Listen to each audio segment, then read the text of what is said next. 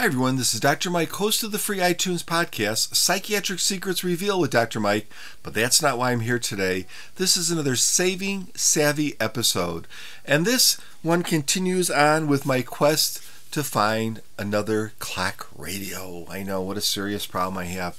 So I live in a fringe area outside of Chicago, and I'm about 35 miles away from downtown Chicago, and that means that I don't get very good FM reception. And I like listening to NPR, National Public Radio, and so I have to have a good clock radio to wake up to. And for many years I had the Boston Acoustics, I think it was called the Wave Receptor, which was probably the best FM tuner of any radio I've ever, well, of any clock radio that I've ever used. And that radio, 12 years, kind of what do you expect from a clock radio, it kind of went. And so last week I reviewed the Tivoli, I think it's the Albergo, which was a nice little radio. It had some flaws, but it was insanely expensive. This week I'm reviewing the Sangean RCR-3 radio.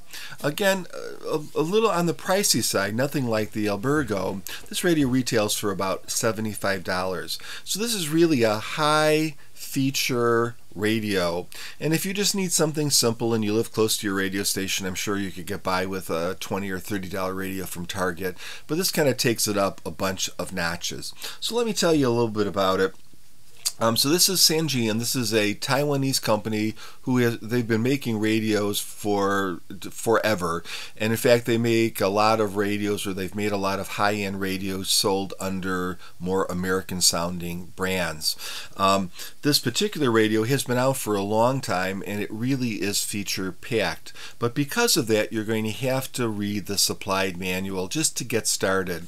And one warning is the manual often uses the word, it says press the standby button.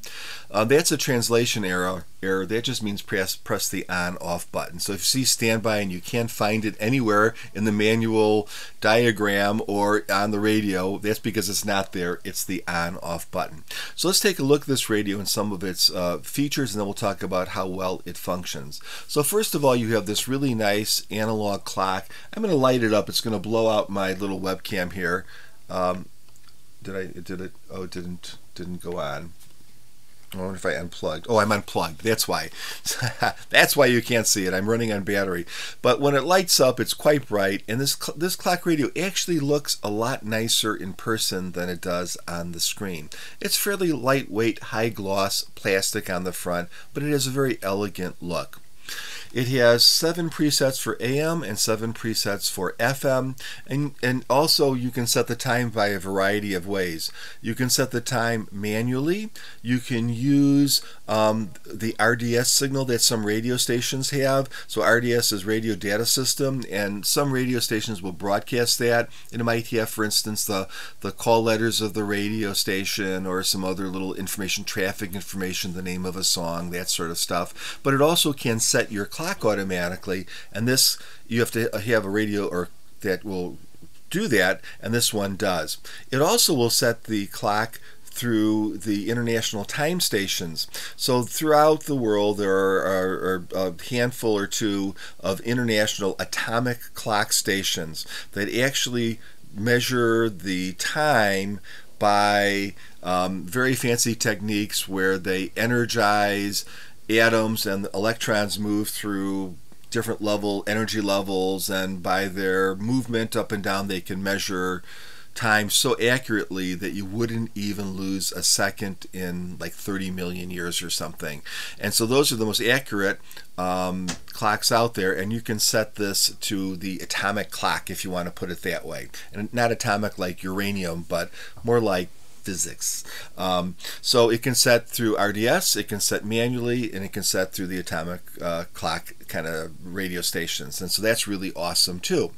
It also has 4 alarms, not 2 alarms, but 4 alarms, and those alarms can be set as a single alarm, or to ring every day, or to ring just during the weekdays, or to ring during the weekends. So you have a lot of varieties, and the little indicators here will light up when you set that alarm. The alarm setting is slightly a pain because you have to go through a bunch of clicks to set it. Not very difficult, but yet a bit of a pain, but no big deal. You have the second display up here, which I don't even know what you can see here, probably not much, but that will display a second time if you want, so you can get time on both, or it will show you the date, or it will show you the RDS information.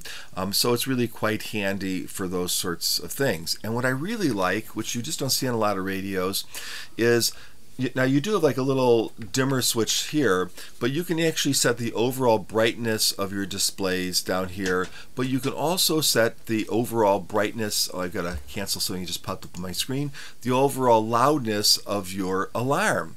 And what does that mean? That means that you can go to sleep, let's say to a soft, not too loud radio, and wake up to a completely different station at a completely different volume. Or if you want a beep alarm, you can adjust the level of that beep. And this has what's called a humane waking system, where it starts out soft and then gradually builds up in volume, which is also kind of nice. It's not a blaring sort of thing. I think I told you about the presets. You have 7 presets for AM and FM. You have a auxiliary in, something that I probably won't use, but I think it's nice to have that, so you could plug in with a patch cord your music from a computer or your phone or whatever, and you'd be able to play it this way if you chose to, for very inexpensive on places like eBay, probably under $10, or maybe for a little bit over $20 on Amazon. You could buy a little tiny YouTube adapter or Bluetooth adapter and stream it live, through Bluetooth if you chose to do that. You have a headphone jack out, which I do think is really nice, and I probably would use, and that's going to be in stereo, and a tone control, separate volume control for the radio, etc. Now, I'm almost obligated to compare this to the Albergo, because that was the last radio that I reviewed, which it was a nice radio. It had some quirky features, but it was like crazy expensive.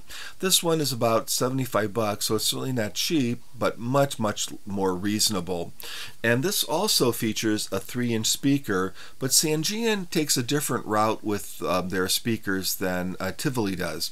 So Tivoli tends to go to they use a very pleasant sounding but somewhat artificial bass, kind of bottom end speaker. So it sounds very good. It tends to be a little bit boomy, but music sounds just fine. It sounds fine. It's very pleasant sounding. The Sangean also uses a 3-inch speaker. It doesn't have quite the bottom end of the Tivoli radios, but at the same time, it tends to produce mid-ranges more accurately. So things like speech or brass or strings, that kind of stuff, actually sound a bit better on this radio than they would on the Tivoli. The Tivoli sounds a bit better if you have more bass in it. Neither of these are super high fidelity radios, even though they might claim to be, but they both sound quite pleasant, but in different ways. Well, how about the radio performance? Again, I'm looking for a radio that has good FM fringe performance, and the Sangean does not disappoint. So its FM performance is really quite good for a clock radio. Is it as good as the Tivoli? Ooh, it's so tough to say, but I'd say it's a slight notch down. So if my original Boston Acoustics was here, we'd say the Tivoli is here, and we'd say the Sangean is like maybe there. So a little, not quite as good, just about as good FM performance. What about AM performance? Now, neither the Tivoli nor this radio are what we call DX or distance radios. They're not really designed to pick up those really weak stations in between the local powerful stations. You can get a few, but not many. So they don't have very good sensitivity or selectivity, really. They don't. The Tivoli had opted for some reason on this Albergo to have a very narrow swatch when you tune to a radio station, which left the AM, in my opinion, sounding flat. This has a little wider swatch of frequency when it picks up the AM radio signal, so it sounds much better to my ear. Now, AM is never going to sound as good as FM. There's just not as much data being pumped through the radio, but you still want it to sound at least crisp, not like someone's talking like that. So I think this radio does a bit better job just sound-wise. With that said, it's not going to be a radio that you're going to be picking up places afar from. Now, I'm actually going to also do a review on the Tivoli Model 3, which actually has very pleasant AM, and we'll talk about that probably in the near future. So you'll get to, Tivoli makes different decisions, I guess, based on their radios. So all in all, I'd say this amazing radio with 4 alarms, with all these presets. You have a nap timer where you can say, I want to take a 30-minute nap or whatever. It will set that. You can program the amount of snooze time that you want. So do you like short snoozes, or do you like a longer snooze bar? You can program that into this radio. All of the controls are built on the radio, so you don't really have to worry about losing the remote and all. And I think it's really a good value for the money, but you might get by with a cheaper radio. Now, it's really interesting. I manually adjusted my gain because I'm so crazy about this new webcam I have, and now the sun's coming out, so I'm getting blown out. Sorry, guys. So anyways, I would say definitely it's a radio that I like. I'm a radio collector, so I'll keep it. The next one coming up, I think, is going to be the Tivoli Model 3, one of their classic radios. We'll take a look at that one. And if you get some time, please give my podcast a listen. It's called Psychiatric Secrets Revealed with Dr. Mike, and you can find it on iTunes. And please like this video if you like it, and please subscribe for other videos. And as always, have a really great day. Take care.